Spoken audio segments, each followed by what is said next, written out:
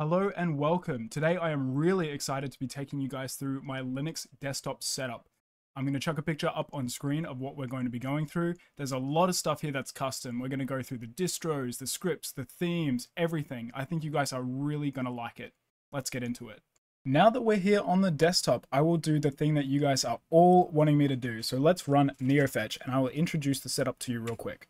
So what we're rocking here is Artix Linux. Now this is an Arch variant. It's Arch pretty much without systemd. I'm using OpenRC instead, and I'll get to my choice in distro later on in the video. I'm not a systemd hater or anything like that, so that's not what you're in for. We're running Artix with KDE Plasma 6. Kwin is the window manager. In terms of hardware, I'll show you guys the full system in just a sec, but we're running an AMD Ryzen 9 5900X. We've got a 6900 XT graphics card and 64 gigabytes of memory. If I show you the HTOP real quick, isn't that juicy? Check that out. That is a nice HTOP if I've ever seen one. So that's the Neofetch. This is the thing. You'll see we've got some styles going on here. I'm going to take a step back, demo you the entire setup in the real world, and then we'll talk Plasma themes, everything else, the layout, good stuff like that. Okay, let's go over the setup in its entirety. So over here, we'll go from left to right. We have 4 AOC 24G2 1080p 144Hz IPS monitors. These things are actually a pretty good deal for what you can get them at. They're like, I got them for like 200 Australian dollars. I think they're even cheaper now, but 4 monitors is not actually that unachievable. I collected these things over the course of years. Like some of these are 3 years old, some of them are 1.5 years old, and some of them I bought last year. But anyway, this is pretty much how it goes.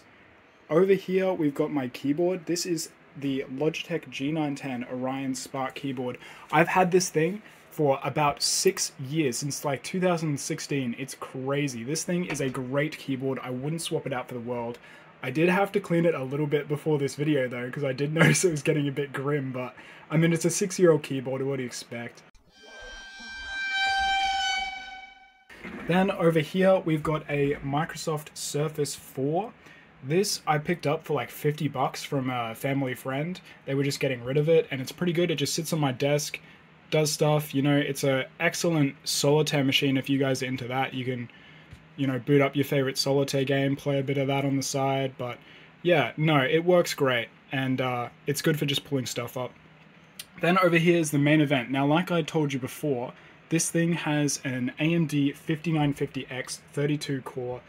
We've got an EVGA X570 for the win motherboard, 64 gigabytes of RAM, and the Power Color Red Devil Ultimate 6900 XT graphics card.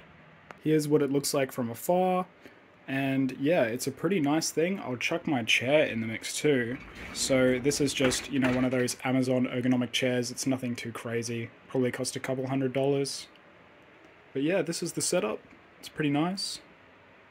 I've been a Linux user for a really long time. I'm talking full-time since about 2019, and then sporadically on and off before then.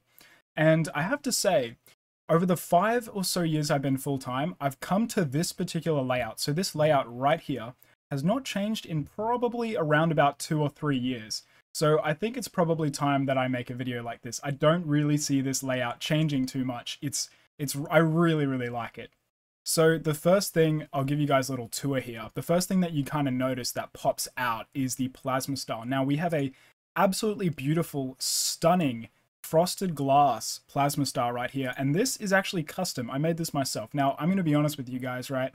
I'm 22 years old. Okay. So Windows 7 was really one of the main operating systems I used growing up. And it's true what they say, like you imprint on the things that you use when you're growing up. And I just adore the, you know, the frosted glass kind of look that operating system had.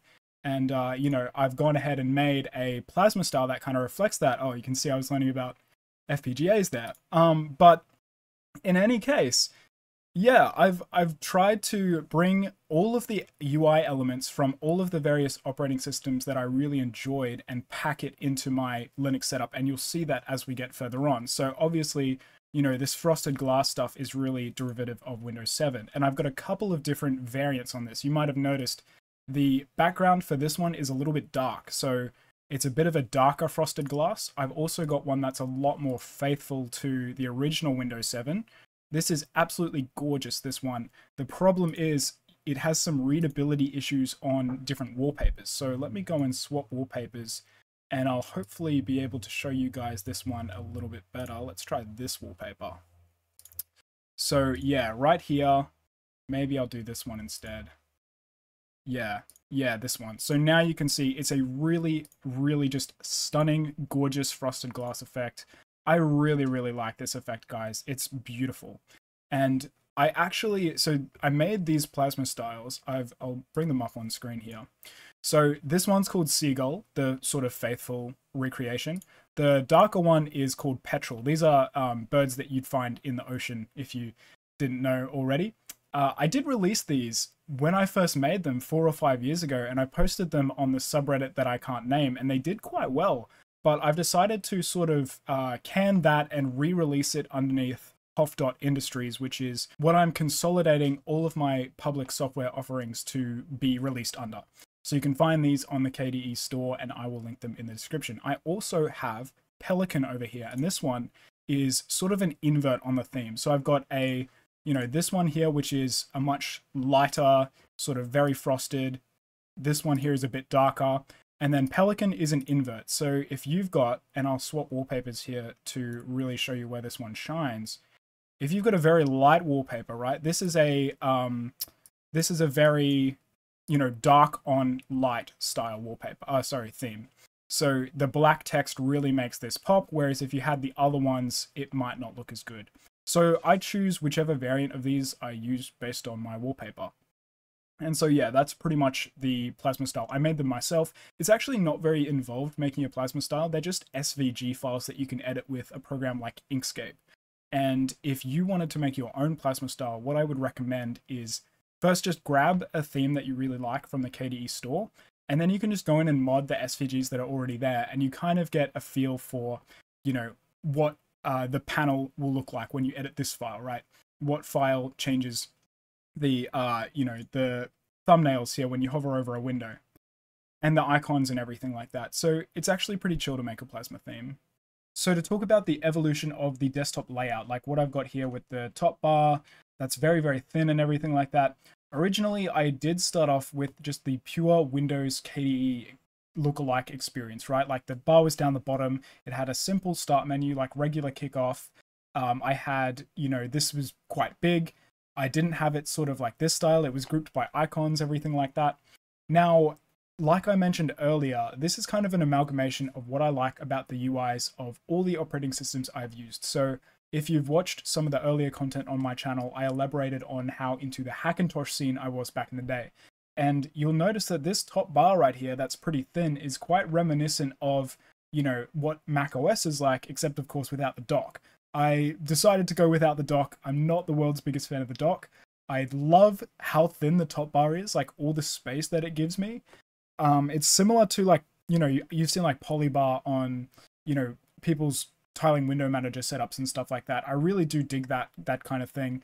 But I love the sort of Windows XP, because I did use Windows XP quite a bit back in the day. I love the sort of open, they're not grouped by icon. You can read what the titles of the windows are. I love that. So, I've got like a Windows 7 frosted glass thing going on. I've got the Mac top bar, and I've got like a Windows XP ungrouped by icons type thing going on. And yeah, no, I absolutely love it. Like this layout, I haven't changed in 2 years. It's beautiful. It gives me a lot of space. It's functional. It's perfect. It's really, really great. So a question I can already see myself getting is, what do you use all of those monitors for? So I'm going to take you guys through some example workflows that I have from time to time, and I'll show you what I use all the monitors for. So right here, I was working on this display driver, which is actually for an e-ink display, and I'll have a video on how to do a display driver kind of like this in the future. But basically you can see here my workflow is in Kate, which is my preferred text editor. I've got this here on the left hand side, and then I might have all my hash defines or something like that, or another section of code. So I've usually got that on split view. And then up here I'll have my terminal where I build the project. It doesn't have to be this particular project, but any kind of project. On this monitor over here, I'll have some kind of research. So this is the datasheet for the controller IC. And then up here, I'll have like a music player with whatever I'm listening to, something like that. So that's my example developer workflow. And for those wondering, my preferred text editor is Kate. This is Kate by KDE. It's a fantastic piece of software. It's light, it's functional, it integrates with LSP servers. It's beautiful. I'd never use VS Code again. It's perfect. It integrates so well with KDE Plasma. It's written in Qt. It's great. And, you know, it can be an LSP client for everything. So like for C, which is currently what I've got, you know, to get the nice things like, you know, the autocomplete and whatnot, you can install LSP servers. So I'm running ClangD for C. For Python, I'm running PyLSP, and then Go has GoPLS. Go please, I think it is. But yeah, Kate is my preferred text editor. It's terrific. It's so light. It's so fast. It's beautiful. And I just use it for all my text stuff. Do I use Vim? The answer is yes on the command line. I haven't immersed myself fully in Vim. But yeah, anyway, this is my kind of example workflow for software development. It's also really great if you're making something like a GUI application or developing a website. You can have the GUI up here, and then down here is where you've got your code, and then you've got your like documentation research stuff over here on this other screen. But yeah, so for GUI applications, having this many monitors is absolutely gorgeous because this is kind of what the view is like. It's great. The final workflow I'm going to show you guys is for LaTeX. So I actually do all of my writing and documents in LaTeX. I can't remember the last time that I did a document in anything other than LaTeX that I put online, that I submitted for an assignment or something like that. And all my friends, they're like, dude, you use LaTeX for that? How you do that? How are you so fast? Like, that must have been such a hassle. But really, like, you know, when you've got a view like this, LaTeX is really easy because you've got your document up here, you've got your text down here, you've got your, you know, reference over here. And I'm actually like way faster with LaTeX, faster than Word documents or anything like that, I would say now. But yeah, these are some example workflows that I can show you guys. So lastly, we're going to talk about why I'm using Artix as a distribution. And for this, I've actually gone and chosen a wallpaper that really shows off the Pelican theme really nicely. Like the whole black on white looks really, really good here. So essentially with my laptops that I use for work and the Surface that I had down below there, I'm actually looking for stability. So they run Debian stable. There's nothing crazy going on there. I need them to work every single day of the week. I do love to tinker, and Arch is a natural tinker's distribution, just like mainline Arch. And that's what I ran for a very long time. I was running mainline Arch on this system until maybe early 2022. So from like 2019 to 2022, I was just running mainline Arch. And the question is, why would I switch to Artix? So Artix, essentially for me, I love to tinker. And what is one more thing to replace other than your init system? I just wanted to try it initially. Like, I just wanted to try it.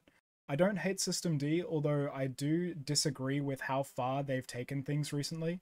But that's besides the point. I just love to tinker. OpenRC looks like a cool project. It's very similar to BSD inits, like the one on my FreeBSD server, which is nice because the commands are pretty similar. I don't have to memorize a whole different bunch for each one.